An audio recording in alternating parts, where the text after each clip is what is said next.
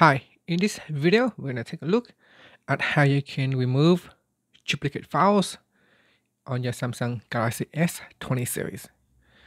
Now, first, what we want to do is go back to the home screen by tapping on the home key. And on your home screen, swipe up. Next, tap on the Samsung folder and then tap on My Files. My Files is a file manager for your Galaxy S20 series.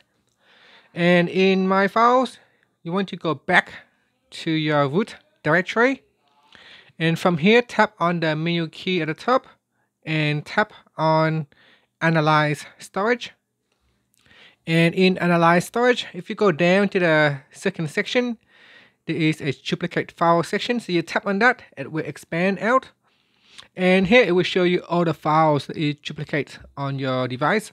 So for example, this one here, I got one file, MP4 files, a video file, and it is located in two different locations. One is on the SD card and one is on my internal storage in the copy folder.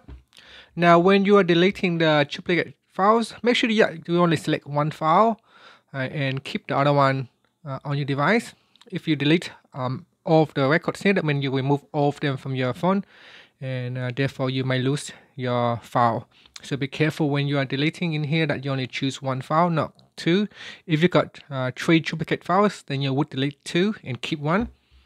So here you can go down the list and then see any other files that you want to delete. So I got 2 items in here, and then it's got 2 items in here, so it's got quite a bit of duplicates on my device. So you can go down the list and then choose what to delete and what to keep, and then just simply tap on the delete button. So I'm just going to deselect that, and instead I will just delete some photos, and that's it. So now we're going to tap on delete button, and then it says move 3 files to the trash. So tap on move to trash down here. So tap on move to trash, and that's still not removed from your device. That means the file is still there. It still consumes your memory space. So if you want, you can go back, and then I'm just going to go back here into my files page, and then tap on the option button up here, and then tap on trash.